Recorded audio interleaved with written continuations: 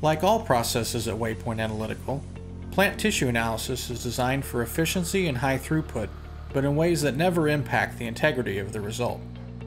In fact, many of our processes are actually designed to improve quality over traditional methods of analysis.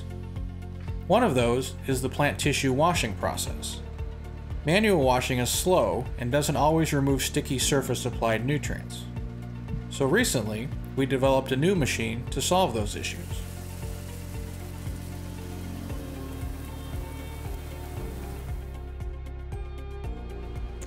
These are our plant tissue washing machines. Station 1 uses a 0.15% detergent solution to wash off any foliar residue from the samples. Station 2 uses DI water to rinse any detergent solution left on from Station 1. Samples are kept in the stations for approximately 30 seconds before moving on. Each station has two pumps, one to recirculate the water and filter it, and another to wash the plants. The one that washes the plants pushes water through 4 holes from the bottom and 5 holes through the top on each basket, which creates a rolling effect.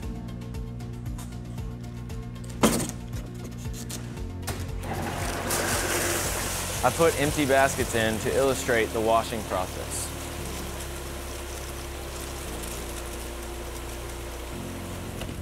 Now we're putting in samples so you can see the washing process.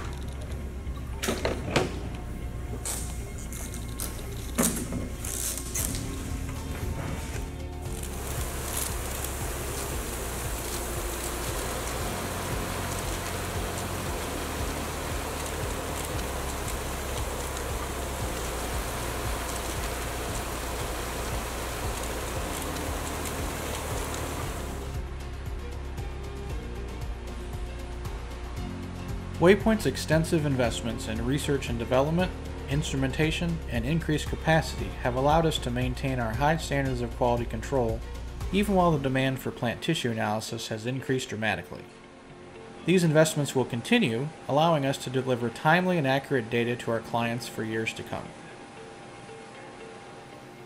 To learn more about plant tissue analysis, visit our website or contact your nearest Waypoint lab.